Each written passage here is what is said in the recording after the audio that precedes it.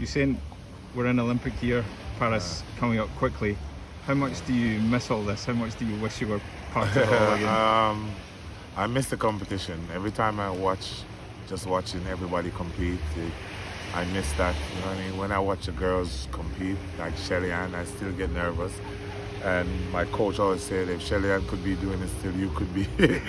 So I was laughing about that. But I will be there this year. I'm taking my family, so I will be in the stadium watching. Yeah, what do you, I guess, miss the most about it? What's the one thing that if you could have back, you would take? It's the crowd. You know what I mean? That first entry into the stadium, and they see you and they go scream, or that first stride out when you set your blocks and the energy picks up. So for me, it's just the adrenaline and the vibes and the energy. So that's something I miss. Yeah, and Noah Lyles has made no secret this year of trying to do what you've done before. How difficult a task does he have, and do you think he can do it? No, I think he showed last year that he can. You know what I mean? I think where it becomes difficult is the next 4 years. That's when it becomes, when you have to do it back to back to back, that's when it becomes the issue. Doing it once is never an issue.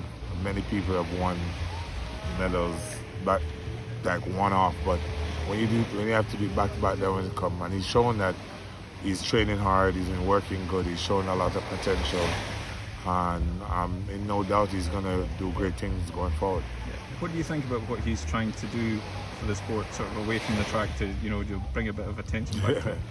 I think it's different, but the track and field needs the attention. You know what I mean? Because I think our sports is really goes under the radar since I've retired. So it's good that he's really trying to do different things to really bring the sports back. Yeah, and as a fan, what would you like to see more of? For me, I love the competition, but I think track and field need to evolve. You know what I mean?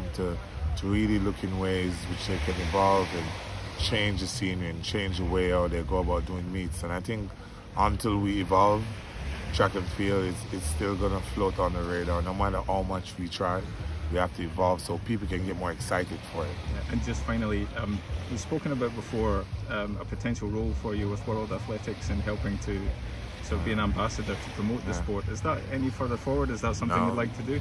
For me, I still want to do it, but you have to talk to the president. Until he makes a decision, I can't do anything.